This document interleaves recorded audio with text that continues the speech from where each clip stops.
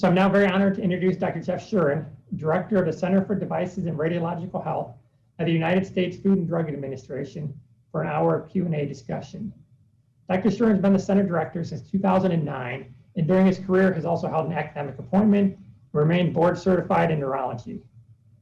I'd also like to ask Dr. Neil Fearnot, President of Cook Advanced Technologies and President of Med Institute, as well as a Purdue alum and adjunct faculty, to join me in the conversation. I know for those of you in the audience, many of you have sent questions in advance. We've gone through and tried to identify a number of different topics of interest. I'm not sure that we're going to be able to get through all of those, but if there are additional questions or topics that you would like to have discussed, please put them in the chat and we'll see if we can get to those in the hour that we have. Thank you. I'm just trying to check if Dr. Shuren has had a chance to join. I know he's had a pretty busy schedule and we're just right at 10:15. I don't see his name up there. Dr. We do. Oh, okay. Oh, great. Sorry, I missed that. Welcome. Thank you so much for joining us today. It's an honor and a pleasure to have you. And Neil, you as well. Well, delighted to be here. I wish it could be in person, but maybe another day. I agree completely. All right, so we've got a bunch of questions. I can start with one that's somewhat of a general one and maybe a two-part question as well. So it's looking to the next few years. Are there any emerging areas that you see becoming of increasing importance for innovation in devices, diagnostics, digital health, et cetera? And then the second part related to that, what may be some new strategic priorities for CDRH? All right, so we only have an hour, right? All right. Well, let me hit, one of the big areas. I think, COVID-19 essentially put all the efforts on remote provision of clinical care on steroids. We'd already been moving down this pathway with telehealth and technologies that increasingly can provide care in the home setting, whether it being at home or at work, in the supermarket. But with COVID, because so many people could not get to their healthcare providers, we've really seen an increased need for that capability. And certainly the FDA has tried to do its part with a number of policies that made it easier for modifying technologies already authorized on the marketplace to include remote capabilities, because we knew about that need for care, and also allowing for certain technologies to be out there to help people to receive care, for example, for a number of psychiatric conditions and support, with behavioral therapy, because people couldn't get into the office, if you will, for care. And I think moving forward, we're going to see all of that accelerate. And of course, digital health technologies are going to play a prominent role. Probably number two there, robotics continue to pick up, and we're going to see that. And I do think the digital health technologies and some of these AI capabilities are also further advancing the use of robotics. And that's probably the next point we'll see too, is really a convergence of different kinds of technologies coming together. In the diagnostics world, I think we're going to move increasingly to more tests that are being provided point of care and at home than we did before. I think COVID is also pushing us in that direction. And of course, looking at even diagnostics that are non-invasive. So lots of exciting things that are on, the horizon, and a silver lining, out of COVID too. Priorities, it's a little unusual for us because, we set our priorities for a number of years. We were going to not end, but transition to build on those at the end of 2020. Because of COVID, we did not feel that we as a center were well positioned to make that change. COVID has been first and foremost activity we're engaged in. So we made a conscious decision to stay the course on our priorities in 2021. In addition, we just kicked off our negotiations with industry, and we'll have discussions with the public about the reauthorization of our user fee act. And as part of that, we really talk about where that program should be down the line. So we felt, let's have those discussions. Let's figure out where we're going in the User Fee Act, and that program, and then incorporate that. And maybe as we catch our breath a little bit with COVID and what we learned out of COVID-19 to inform where the center goes for its priorities as we roll into 2022. Dr. Shuren, you mentioned, the challenges that we have, and of course there are increasing challenges in getting the products through all of the hoops that we need to get them through. And so could you talk a minute about collaborations and those types of interactions between the various groups that might be involved in bringing a technology to the marketplace, and how the agency has supported those? I know you've been a great supporter of like HBD and ISCTR and those sort of things. Could you talk to us a little bit about the priorities in CDRH for supporting those collaborations? Well, certainly, very important question, and please call me Jeff. If you really think about that journey as you go from all the way from concept to marketing, reimbursement, adoption, and then sort of that life cycle of continuous modifications, there's lots of pitfalls along the way. And I think one of the challenges in this space is that you need to be successful, particularly for truly innovative technology, you've got to tap into a variety of different communities to be successful. And it's very hard to do on your own. If you're a startup, very, very challenging to ever go it alone.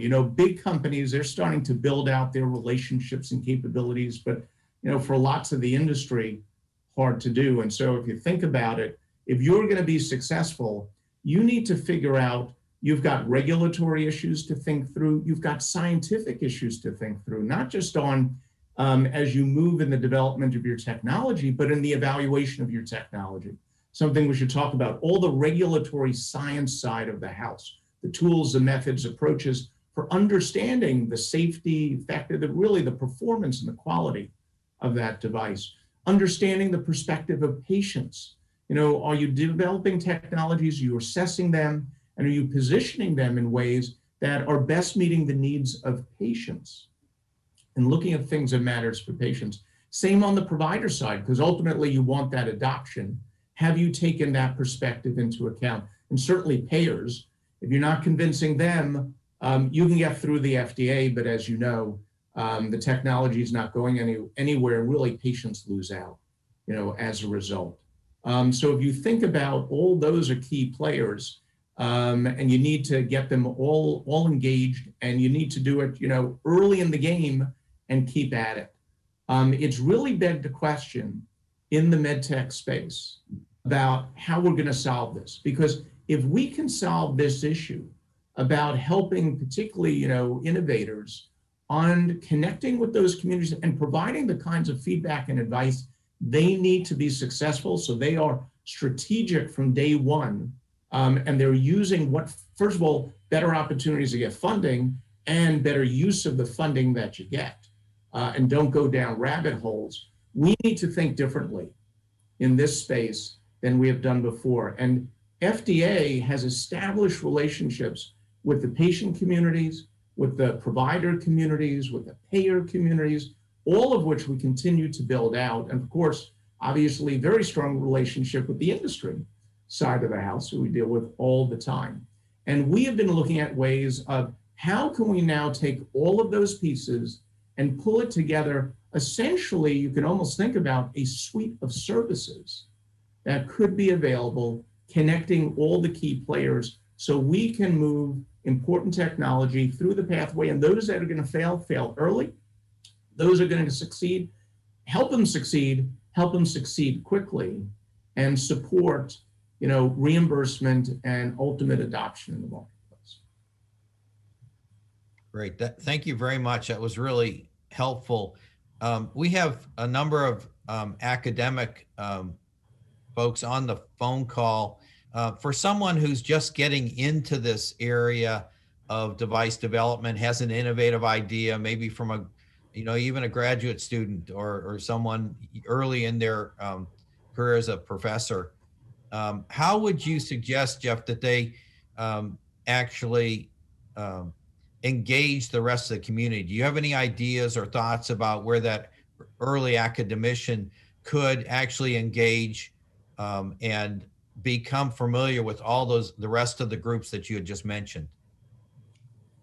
Well, that is challenging. If you're doing it on your own, kind of hard to do. I'd sort of say, do you have, within the institution you work or within the state or within the region, are those already established? You may have some institutions are already doing that, and particularly if they've created a bit of an innovation hub and a place where technology is being developed and evaluated.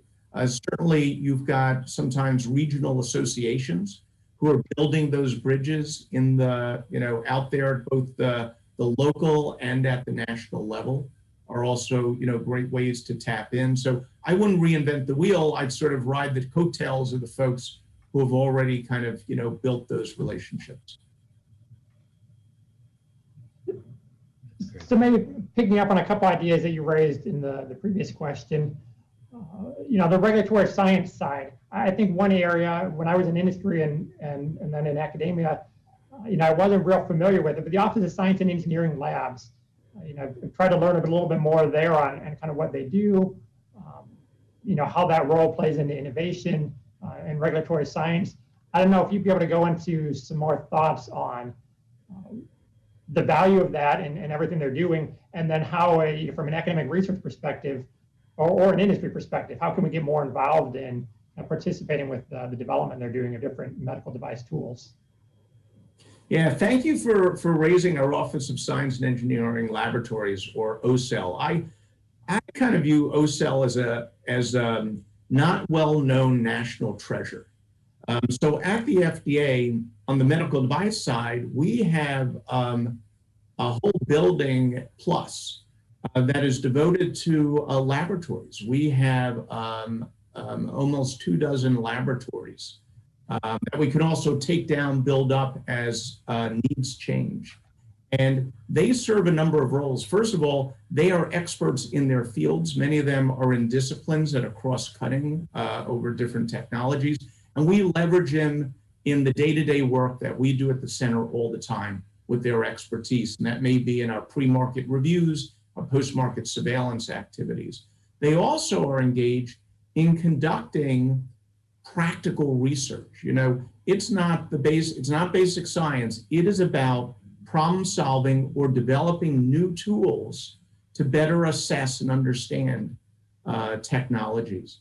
And give you a flavor of some of the work that they've done. I mean, they did, I think, the first in the world truly fully in silico clinical trial, assessing digital mammography versus digital breast tomosynthesis. And it was all virtual patients and phantoms.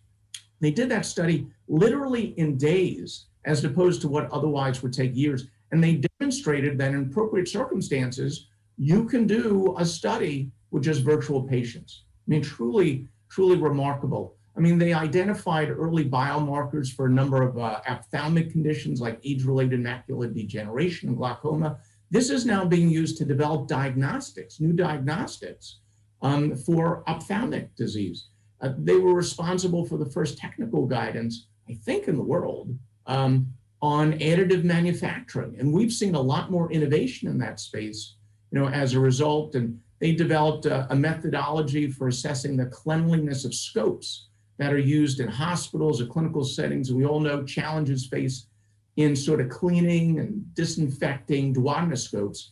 This is an inexpensive method that can be used in hospitals to kind of assess, cleanliness. Do they get the crap, out of that scope? All developed in those labs. So very, very, practical. And a lot of the work they do is collaborative. We do collaboration all the time. Now, we're not a big funding organization. If you're looking at us saying you're going to fund our research, not so much. But we bring the expertise of the FDA. We've got our laboratory capabilities, and we've got our other partners. So, for folks who are looking to maybe do work with us, that could happen in a number of different ways. If you're an individual researcher, we have, one-off research projects with academic researchers and others if there's common interests, and we're all bringing something to the table. We have folks from academia who spend time in our laboratories, folks who come at different stages of their career. I mean, very early, they might be through a fellowship program, but otherwise maybe here on a sabbatical. And that's, great for us. We learn from them, and hopefully they learn from us, and we build strong relationships that really can last a lifetime. We have lots of ambassadors out there in the world. And then I sort of think beyond just, the individual researcher, particular programs or departments, or let's even think more expansively, states or regions. If they're well organized and we've got common interests, we'll build those relationships to have ongoing dialogues, collaborations, projects underway. And we've done that, with different institutions, and we're looking to grow that. So certainly if you're interested, come talk to us. You can talk to me, or Edmar Jerison is the director of OCEL, and he will talk to anybody. And he's looking, to make friends and to expand our partnerships and collaborations. And I'm happy to give you his home phone number after. Maybe not his home phone. Yeah, we've had George and myself had a chance to talk with him and Dorn, who works closely with him. Wonderful group, and I certainly learned a lot on what they do, which I didn't have any idea of everything that was going on. That's great. You talked about when you were doing a pretty comprehensive list of the different groups that have different viewpoints about medical products.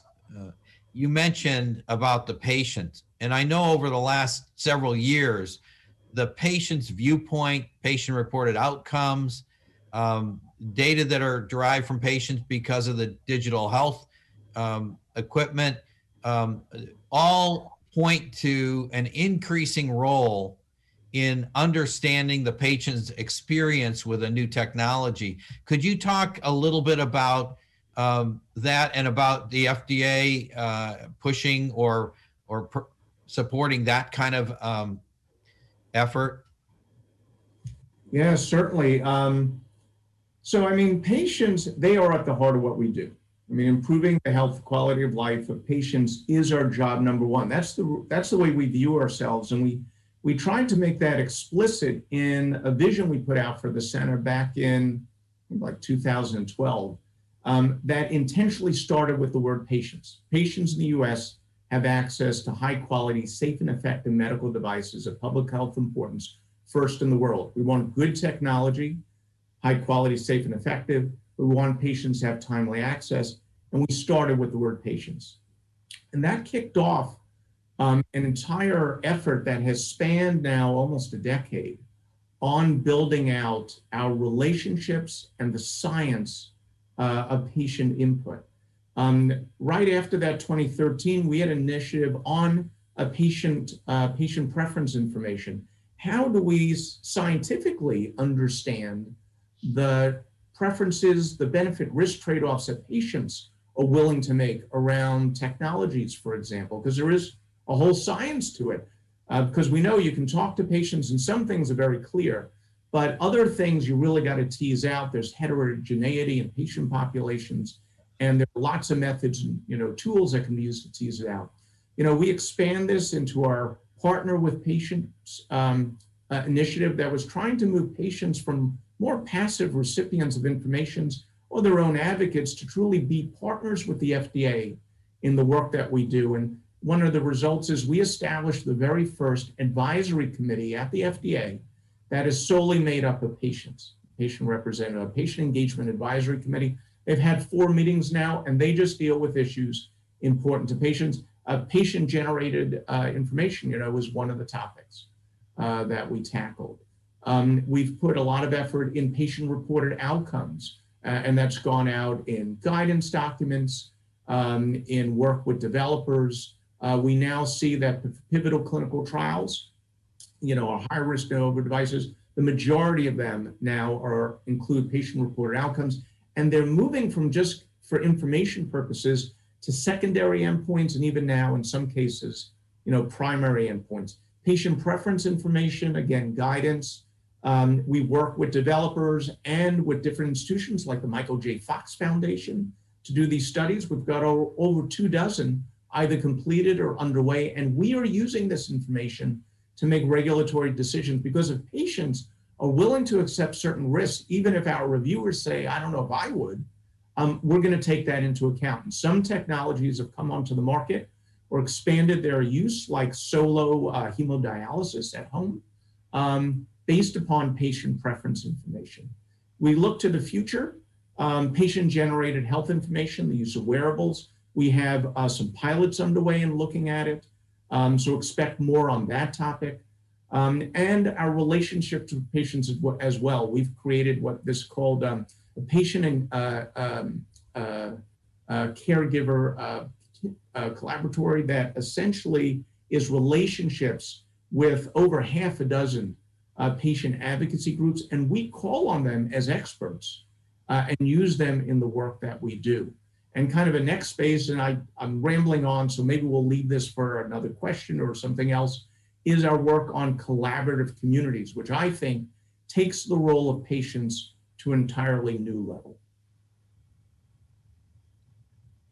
We had a comment or a question from one of the participants today. Could you mention anything about FDA's future thinking about laboratory developed tests?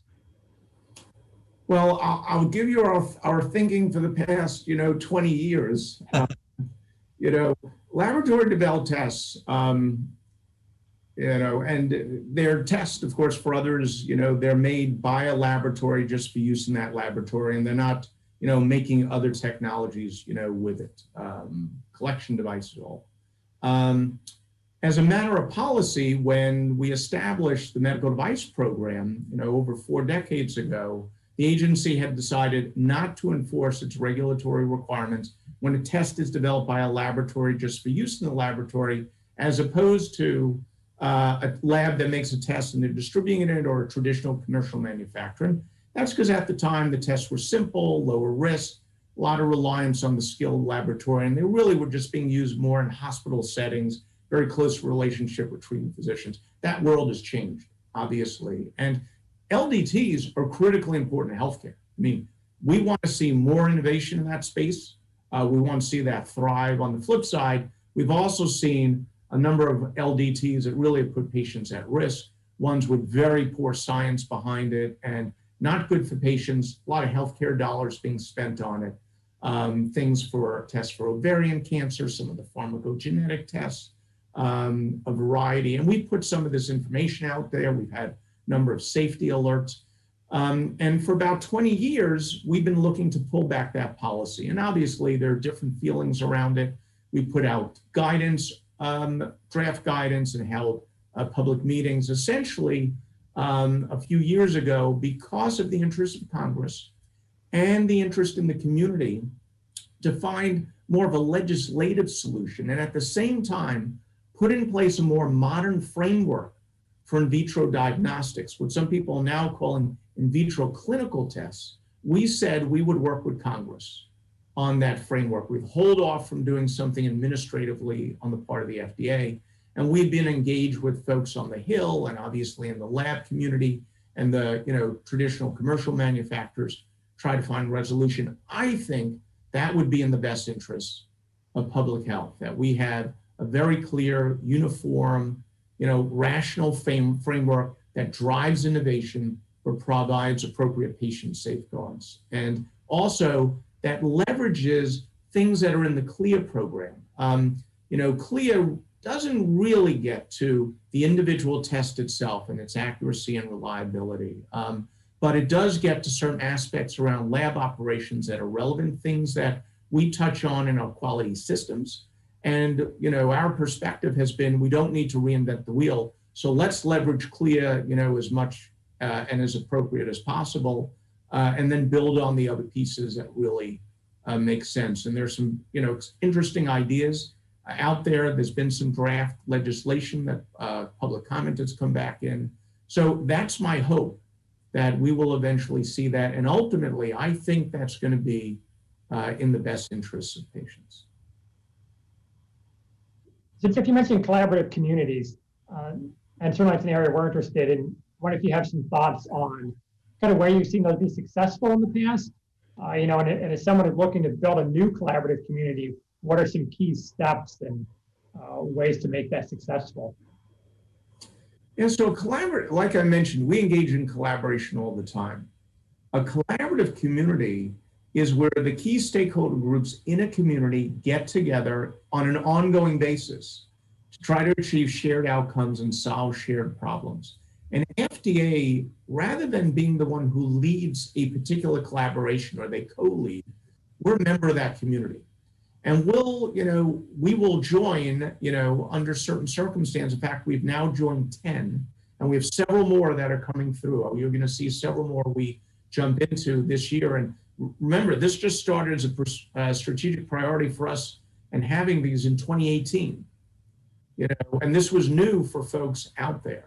And in a community, if that community comes up with a solution that they say, this is what we want to do, the FDA will likely adopt it unless it's not in the best interests of public health or if it's contrary to our statutory mandate.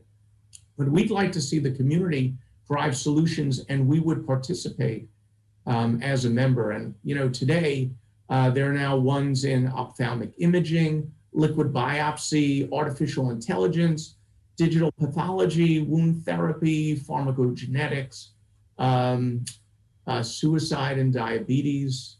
I'm not sure, I'm still running it through my head if I hit my 10. But it gives you a flavor of kind of the variety of interactions out there. And like I said, it's got to have the key stakeholder groups. So before I was talking about, the role of patients. So here we're talking about patients, not just as partners with the FDA, but putting them in the co-driver's seat in a collaborative community, because we expect patients to be representative there. And that's where they are. They now have a voice in that community and are helping to drive the things that may best meet their needs. And by the way, in communities, I missed 2 of them, which are ones that we were particularly instrumental on. They're under the Medical Device Innovation Consortium. And I'm running to a board meeting right after this. I'm going to get crap for not saying anything. But they are for our National Evaluation System for Health Technology, or NEST, and for our Case for Quality, about how we drive greater assurances around quality in medtech. You brought up NEST, and so let's talk about that for a second, if you would. You've done a pioneering effort to try to revise how we look at surveillance of medical products. And so could you talk a little bit about the background behind NEST? And of course, we're participating in it, so we have a vested interest in it working very well. I wonder if you wanted to give some background on NEST and what the objective is of that MDIC and that whole NEST program. Well, certainly, yes. This whole effort is very near and dear to my heart. And it really stemmed out of trying to deal with challenges and taking advantage of opportunities. The challenges is the ability to understand the benefit risk profile around the technology, both before it comes to market and after it comes to market. So that's kind of the FDA focus. And the reason being, a lot of times if we need clinical evidence, we were sort of trapped in the world of your traditional clinical trials. And an advantage in the pristine environment, yes, I can tease out benefits and risks, but is it truly reflective of the real benefit risk profile of a technology, which you often don't understand until it's being used in real world practice.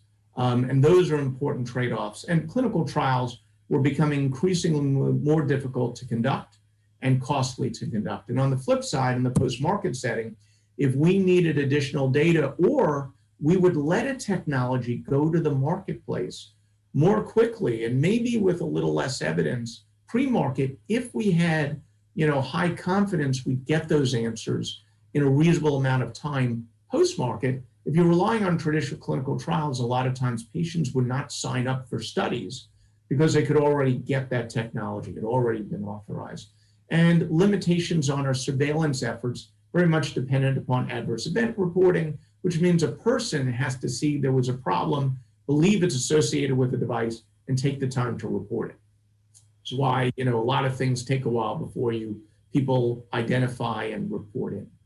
So at the same time, increasingly data is being captured electronically. And so if we can leverage that data that's being captured, particularly as a part of routine clinical care, then we have the opportunity to understand technologies both before they go to market and after, and to do it in a way that may be better reflecting true benefit risk profile, can do it in a more efficient manner because the data is being collected, but you got to solve other challenges. Data quality, data consistency. Are we using common, definitions when we're collecting information? But you can also now connect the pipes between data that's collected from different sources. Again, challenging, but lots of opportunities, and you can then apply, advanced analytics on the data. So with that in mind, that kind of led to the idea of, can we establish that infrastructure in the US? But unlike what's been done other times by the FDA, where again, back to that command and control, we're the US government, we're the boss. We said, you know what, this again should be back in a community solution. It should not be the FDA. We should have an independent party that serves as the coordinating center for this system, and it should be governed by the community. And that's the way it was conceived and established by day one. So we do not own and operate Nest. Nest is of, by, and for the ecosystem, and that also means it is not being designed for simply FDA purposes. It is designed and being built out to meet the needs of the different stakeholders in our community. So you've got, looking at the patient needs, the healthcare provider needs, the payer needs, of course, regulatory needs, and others. And as we look to the future, our hope is we are expanding Nest beyond the current 15 data partners, but we'll also start looking internationally as well. Excellent. You mentioned collecting what I call real world evidence from those Nest, gathering the medical records and that sort of thing. Can you give us any ideas or thoughts about how the agency has used real world evidence in either label changes or approval of devices or other actions that the agency would take? So the answer is all of the above. We have used it for, labeling expansions. If you think about, I've used this example before, but such a good one, a transcatheter aortic valve replacement. When we authorized the very first TAVR product, we were the 42nd country in the world to do so. When we did that, we had worked with CMS. We had worked with the company who did, Edwards. We'd worked with healthcare professional societies, and the healthcare professional societies established a registry for these products and future products, and CMS granted national coverage for it and would cover new indications if FDA approved it, if you're collecting data into that registry. So didn't need new national coverage determinations. Fast forward a few years, we started to see approvals for next technology devices and for new uses moving to first in the world, coming out of the US because of the data being collected in that registry and really saving time. So we've done it for expanded indications. We have new technologies. We've leveraged it like historical controls and to meet post-market data collection requirements. And if you're interested, and I think it's safe for me to say this, and I hope nothing got pulled back today, we were going to issue our 90 examples of our using real-world evidence since about 2015, and it covers pre-market and post-market. We've got a little blog on top of it to kind of explain the work, but it gives you a flavor. It's not everything, but it gives you a flavor that we are using real-world evidence on a day-to-day basis to inform our decision-making, and we're going to continue to grow that out. Over time, we're seeing more companies get into this space, and we think, that Nest, as that continues to mature, could play a critical role as well. So talking about patients, you mentioned first in the world, and then for TAVR, obviously that was a little after some of the other countries. But I think now, and certainly wasn't the intent in Europe, that moving from MDD to MDR might push some of the device development back to the US, but I think that's certainly part of what's happening. There's also the early feasibility program, breakthrough devices. Do you have some thoughts there on how we can use those to really help bring that development back into the US and get devices available to patients here as quickly as possible, those that are safe and effective? Yeah, and I'll first say, I'd mentioned, with Europe, first of all, and back to our vision about, US patients first in the world for access. That is not about a competition between countries. We are not in competition with Europe or anyone else. In fact, we're engaged in international efforts to try to converge or harmonize, our systems. So in reality, we think real success is that great technology is available around the world, at pretty much the same time. That to us would be a wonderful achievement to occur. And we could always talk about what's happening in the international space. But that first in the world is more just a good metric about what's timely patient access. If it comes here first or in parallel with other major markets, then you've got, timely access. And, it's just a good goal to achieve. That in mind, you mentioned two programs, breakthrough early feasibility. In early feasibility, we certainly recognize that where you study a technology early is the markets you will tend to bring it early as you build, get that clinical community gets more of a taste and understanding of that technology. So we knew if we could, reset, the thinking around early feasibility studies in the US, we could draw some of that innovation back over here. And the way we had things set up before was a lot more challenging. And so we put out new policy around early feasibility studies. We've been working with the Medical Device Innovation Consortium around addressing non-regulatory issues, such as around IRB approvals and contracting and enrollment to subjects. And you're going to hear more about this from Andy Farb, I think a little bit later. So I'm not going to go into details, but we've, as a result, seen essentially a doubling of the number of early feasibility studies, for which we get submissions here in the US. And we're authorizing those about 80% the first cycle. So, really good things that we're seeing. You'll hear more from Andy in terms of what's happening with MDIC, which we think those combined efforts really can make a difference in driving more innovation back to the US. And the breakthrough, device program, as something we actually piloted back in 2011 as the innovation pathway. We then set it up in 2015 as the expanded access pathway program. And then Congress instantiated in the law, rebranded it breakthrough devices back in December of 2016. So that's a program today.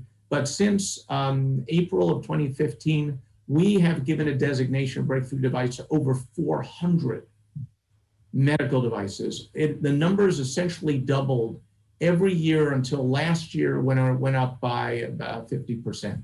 So I think last year we had designated something around 150. The year before was about 100, a little over 100. Then it was like 55. Give you a flavor how it's ramped up. Under that program, if you meet the criteria, so you're intended, to treat or diagnose a life-threatening, irreversibly debilitating condition, and you meet an unmet medical need, which is, there's nothing else out there in the space for dealing with this, you're safer, more effective, or best interest of public health, then you could qualify for breakthrough. And in return, we provide a higher level of engagement. In fact, we offer something we called, I'm blanking. I'm having one of those, comics have it when they up on stage, regulators have them too. Sprint, regulatory sprint. Where essentially there's a tough issue that we in the company are going to tackle, and we sort of commit to try to do it within 45 days. And if it's really hard, we can't get there, maybe we'll do a second sprint, but that's the idea. Let's solve early and let's solve fast. And we're starting to see that pay off, dividends. About 25 devices have been authorized as breakthrough already, PMA de novo and 510K. Always see examples. And because we engage early, a lot of these you're not going to see for a period of time come to the marketplace. Now, CMS has a regulation, or hopefully, we'll see if the Biden administration keeps it in place, but it essentially gives automatic Medicare reimbursement as long as you got a benefit category and applies to Medicare patients. If you are a breakthrough device as designated by the FDA, and we authorize you.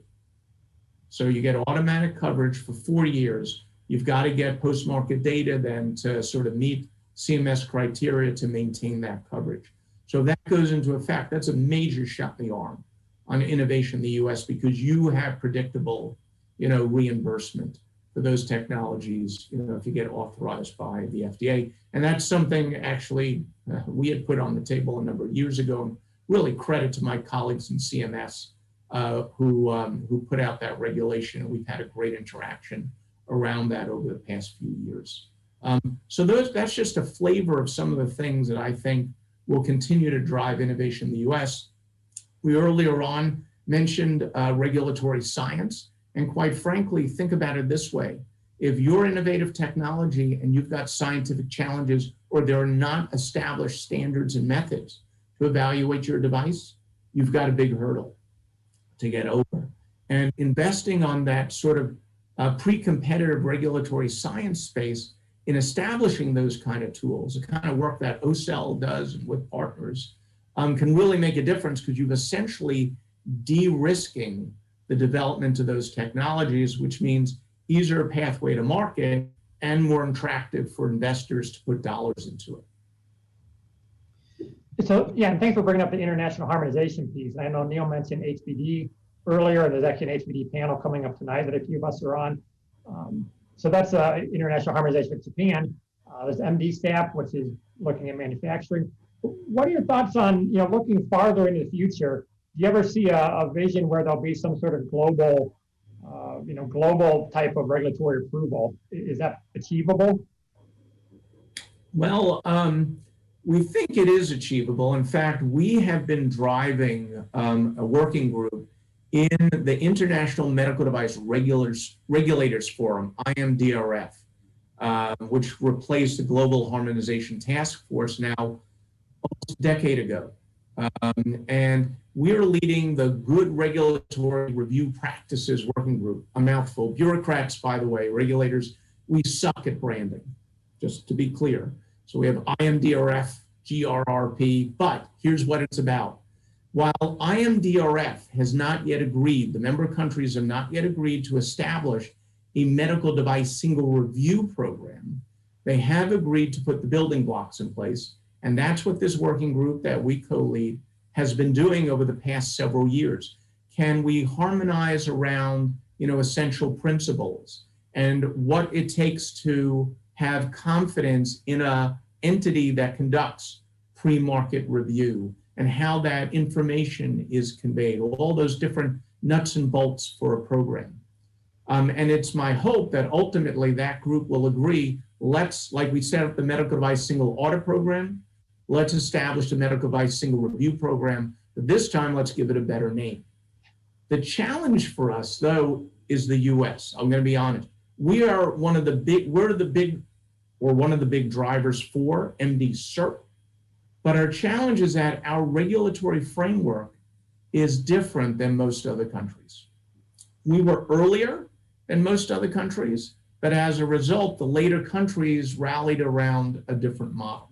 And there are pros and cons to each, and the earlier model from the EU, everyone knows, is changing, with the MDR and with the IVDR.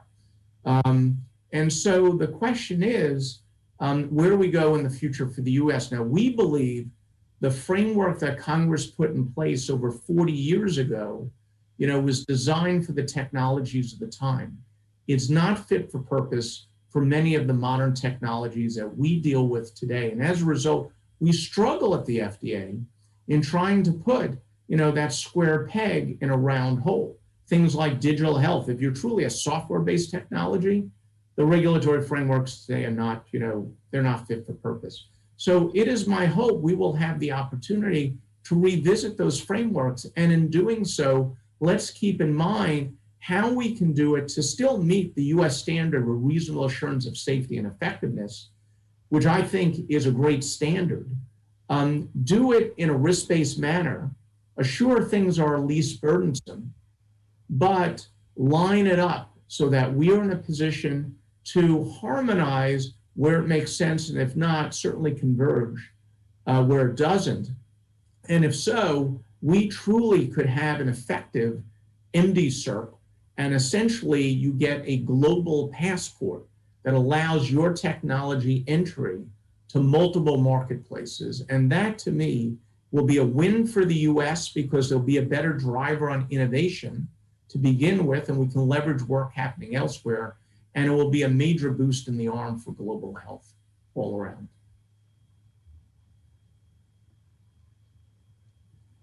That's great. We have one more minute for talking about what's going on at the FDA.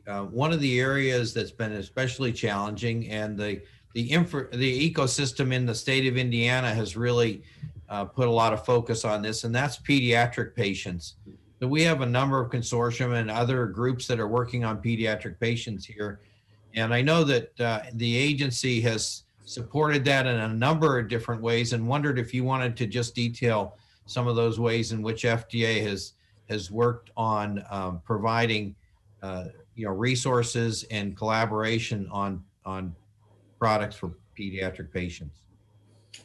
Yeah, pediatrics, it is so unfortunate, for our children who are, I think, at a disadvantage when it comes to medical technology, because really the system today is not designed to best support the development of innovative products for them, and too often leveraging technologies designed for adults and then, reconfiguring them or making do with them to take care of our kids.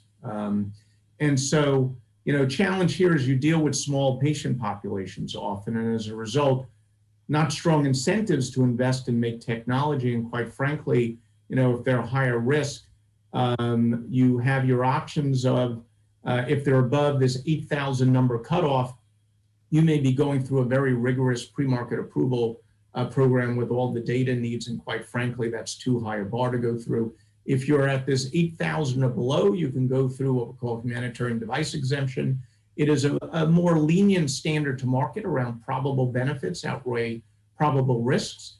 It's got a lot of hoops attached to it, though, around going through an IRB, keeping track on the numbers. You can collect profits in the pediatric space. There are limitations if you're in the adult space, and we haven't seen that pathway used all that much. And so there's a regulatory issue. We think that should be, are talking about changing that. Let's get away from HDE. In fact, we think there's a model that could be in place that allows you to come to market on the HDE standard, but without the bells and whistles. That ultimately goes to the true standard, reasonable assurance of safety and effectiveness. So ultimately, greater confidence in technology, and more likely payers will support it, but in a very streamlined fashion. I know we're out of time, so I'm going to put that out as a teaser. The other is around the evidence collection. So we've invested. So first of all, we've got a consortium of institutions, academic centers who serve as a resource for innovators in the pediatric device development space. And, we've been pumping money into that for several years, and that's really driven a number of technologies to be developed. And the other is this ShipMD effort, really bringing the community together and, ultimately leveraging that expertise, the data and capabilities in there, and hopefully building out really more of an evaluation network that we could sort of study technologies being developed, reduce the costs on evidence development in that fashion. And I think if we do that and kind of that real world evidence generation and confidence we can collect the data, we can build that regulatory pathway not locked into 8,000 that allows this glide path for technologies for our kids, to get responsibly on the marketplace and used for them. And I am really hopeful that as part of this revisit of the regulatory paradigms for medical devices, we have a particular focus on pediatrics. So looking at the list of questions here, and Jeff, I think we've got you to 11:15 on our schedule, so hopefully you've got another 10 minutes or so. Yes. Okay, great. Looking at some of the... Depends on your questions, though. Yeah. How about combination products? What do you think of that one? Oh, boy. All right. And this is talking about, in particular, we're looking to new products that are developed, new technologies like cells, tissues, and how those are combined with devices. What are some of the pathways there to help navigate that whole process? Yeah, so this is, to me, I'm going to give you my personal view. This is sort of the bad news space. The world of today, the way it's set up is you look at what is the primary mode of action, for that product. And if it's a biologics, drugs, you're going to go down that pathway. If it's device, you're going to go device. But if you've got a biologic or drug component, you're very likely to get pulled in that direction anyway. And it's very hard for developers, to navigate. If you're predominantly, drug biologic, you're going down, those pathways anyway, that's probably a little bit easier. But if you're mostly med tech, very hard. And so we see lots of developers struggle, products that take a very long time to get to market, even if they would. I have been a strong proponent, but I'm speaking personally, that we got to change the regulatory paradigm. It is, again, not fit for purpose for combination products. I had hoped it would be on the table as a add-on when we did user fee legislation back in 2016. I don't know it will be back on the table as we go for the next round of user fee authorization, which is going to happen next year. But it's my hope that we solve it, because we're not seeing the kind of innovation in this space that we otherwise could see. And it could be around this idea of something coming out of also COVID, where we saw the value around regulatory flexibility. Our emergency use authorization authorities that kicked in allowed us to better craft what that pathway looked like, to the kind of technology, which today in peacetime, if you will, we can't do. And we've been strong proponents of what we call agile regulation. Rather than saying you have to do A, B, C, and D for this kind of risk product to get in the market, and if you don't, sorry. It's to say you have A, B, C, and D building blocks. Leverage them as is appropriate as long as you meet certain constraints. You got to meet that US standard. It's got to be risk-based, least burdensome, and others.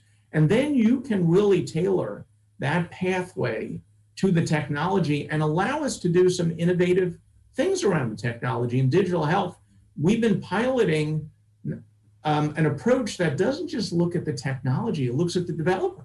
And if we have confidence in capabilities of the developer, we may not need to do the same kind of deep dive on the technology before it hits the marketplace. And if you combine that with a learning model around real world evidence, we can have a very responsible, robust, probably a better system for understanding technology, but also one that better meets the rapid innovation cycles we see in digital health. And that kind of concept of looking at developer is also a piece of what we and others have been looking at for a modern framework around these in vitro clinical tests as well. So let's have a modern, agile regulatory approach to modern, innovative, rapidly changing technologies. And that is something that could be applied in combination products that we think would be incredibly successful. One of the areas that's been problematic in the past, and I think the agency is solving it, is when there's a novel product that really should be class 1 or class 2, but there's not the classification for that, and so it gets thrown into class 3 and then requires reclassification. And the agency has put de novo process in place. Could you talk a little bit about how that de novo process is evolving and what it accomplishes for people who are doing innovation? Absolutely. So de novo really is one of those opportunities that if we have a technology, it's new, you don't know it. It's not going to be able to take advantage of 510K. And if it's not, truly out of the gate, well, it might be for class 1, but If you've got nothing else like it, then you've got to understand that technology first. And essentially, if you're demonstrated you're not high risk, then we can kind of put you in one of the other buckets. And so the de novo is, you can almost think about it's a bridge, for getting there. So we're saying we don't think you're going to be high risk, but we've got to figure out that bucket where you go, and you can't take advantage of the pathways out there.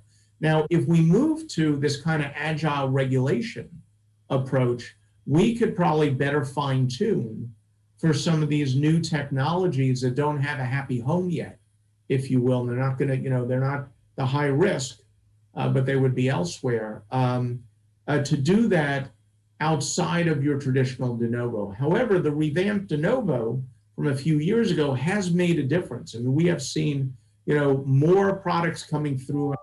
So we've also seen our review times on de novo really dramatically drop. So it's become much more of a viable pathway, which it was not, a good half dozen years ago. But if we really want to make smart changes, we'd go over to this agile regulation model.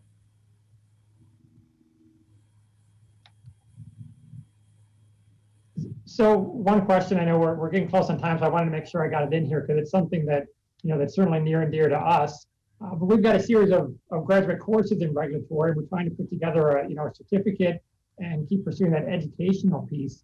But what are your thoughts on how can we, kind of as a group of stakeholders, so academics, industry, FDA, et cetera, how do we train new scientists, new engineers, and really get them interested and draw them into the regulatory field so they don't escape into other realms? Yeah, no, it's a great question. Certainly there are institutions around the country and increasingly who have created programs around, medical device, development that also, walks folks through for developers or interested, innovators, the different things along that life cycle. And that includes, certainly on the regulatory side too. Some of them are also offering kind of build outs in some of that work for people who are in disciplines that may be applied for medtech. So they can just start understanding sort of the regulatory side. And then regulatory science, you could think about it as this is more applied in particular cases around the evaluation of a device. And so if you're looking to provide that training, my suggestion is, one, leverage some of the trainings that are already out there. Some curriculums have been made available. We ourselves have developed use cases for some of those, programs like out at Stanford. In the regulatory science side, as you delve deeper, I think people need clinical, practical experience. So think about a practicum too. It's not just what we learn between, in the classroom and in a lab setting, but get them out there, with developers. Maybe an opportunity of things we can do over at the FDA can give people, a nice flavor. And of course, if you build your own programs that are engaged in regulatory science, well, what a wonderful laboratory, for training the next generation of folks, because those are the people who really are going to take us, to the next star. And investing in their future is really investing in all of our future. No, great thoughts. Neil, do you have maybe one more? Yeah, let me just ask, how would an academic organization best interact with the agency to try to meet the demands that the agency might have for reviewers and staff, and how would the academic group set that up to best provide those resources? Just to ask for clarification, the resources to the reviewers themselves? The training of reviewers, so that, because you have a constant need for new reviewers that have good background in science, and of course you have an internal training program for them on the regulations, but how would a group like Purdue that's been training for several years and actually has had FDA folks in the training courses helping to do some of the content. But how would you see it best working that these groups around the nation can prepare someone who might then want to go to the agency and be a reviewer? Yeah, no, really good question. So it's kind of back to some of those basic curriculums on biodesign, I think are important, because it's not just understanding on the regulatory side. We think our reviewers need to understand, the ecosystem and the entire life cycle of a product. So we have something called our experiential learning program, in which we send our staff, they may be reviewers or others, out there in the real world. So they leave the Disney World of the Mid-Atlantic that we call Washington, D.C., and we send them out in the real world. And so they will go to manufacturer sites, or clinical sites. They can come if it's going to be a good learning opportunity to academic institutions, usually for about could be a week or two. They've gone to innovation hubs to really learn about aspects that maybe are directly related to their day-to-day work, or have a richer understanding around the challenges of what it takes for technology to really make it all the way from concept and through the life cycle. And so if you really think about, if you're going to train people, train them on all those aspects, because they need to have a full 360 understanding, even if they spend most of their day around what people will think about review. And in fact, at our center, we've moved away from people who tend to be just purely a pre-market review. We now are training our folks and have organized into teams of total product lifecycle reviewers, we call them. And so folks really are getting understanding of pre-market review, quality compliance, post-market surveillance, so they can do a 360 from an FDA standpoint, and then get them connected in with patient groups, provider groups, starting to get them engaged with payers, and understanding the entire innovation cycle. So they can bring that to the table when they deal with technologies. I would say bake that into a training program, make it practical. You got to have lots of examples to walk people through, what happened, what was the thinking. And if you can get them out, with practical experience, that's terrific. And for our folks, again, those kind of coursework, but also other opportunities where maybe there's something, that's on site that's more practical too, that we can leverage as well and build that relationship. And, could also serve as a source for folks who maybe get pulled into the FDA. And we've got that relationship with a number of institutions that are serving as, if you will, feeders for future FDA employees. Great. Wonderful. No, I wish we could talk for a few more hours, and I apologize for folks. I know you sent questions and we didn't get a chance to get through all those, but I do want to be respectful of your time. So I know you've got other places to go. But again, Jeff, thank you so much for joining. It was really great to hear your thoughts, insights, kind of see where FDA is going. Hopefully we can talk again soon. And we've got a short break here, so we'll see everyone back at 11:25. Thank you. Great. Thank you very much. Thank you. Everyone. Yep. Thanks, Neil.